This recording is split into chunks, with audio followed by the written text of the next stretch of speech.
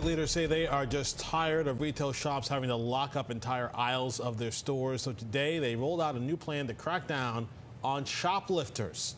Thanks so much for staying with us. I'm Corey Chambers. And I'm Tamsen Fidel. The plan also includes a neighborhood retail watch program. Henry Rossoff live in Jackson Heights with more for us. Hi there, Henry.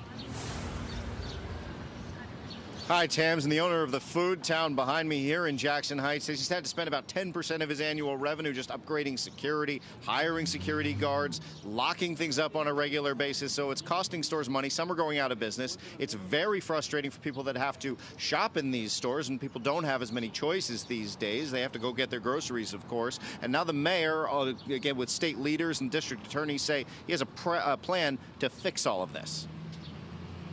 We're a family business. You know, we have to be mindful of our business 24/7. You can really see the sense of pride as Jason Ferreira walks us around one of 3 grocery stores his family owns in Queens. He explains how it's pained him to have to lock up medicine, batteries, and certain hygiene items at this store due to theft. Plus, at great expense, he's refreshed all his cameras and hired security. Our main concern is our customer. You know, we don't want our shopper to feel that we're doing this directly because of them. You know, people take it personal. Bigger grocery and pharmacy chains these days are locking up almost everything from toothpaste to cleaning supplies to snacks. Those are symbols of surrender, and a real indicator of our success is when you see the buzzers come off the doors and you see the products no more locked up.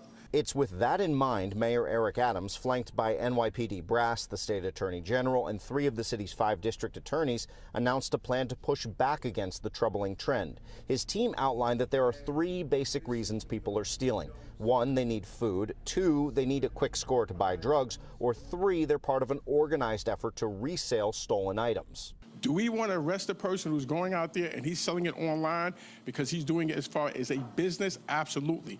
But the ones who have substance abuse, we want to be able to say, can we get the person these particular services in lieu of putting them in the criminal justice system? The NYPD reports last year there were about 22,000 arrests for retail theft. 327 people alone accounted for 6,000 of those arrests, many with drug or mental health issues. District attorneys say they will double down on forcing them into treatment to try and break the cycle. We work with not-for-profits throughout the entire city of New York to deliver those services. The city is also helping retailers share images of repeat offenders in real time with one another and the police. Ferreira, who was at the mayor's event, says it's a start. There's a lot more that needs to be done.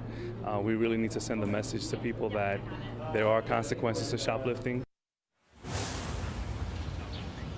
Some of this has already been implemented. The NYPD reports reports of retail thefts are down by about 5% this year and arrests up 20%. Some initial progress being made so far this year in 2023. Live in the Jackson Heights neighborhood of Queens, Henry Rossoff, Pix 11 News. All right.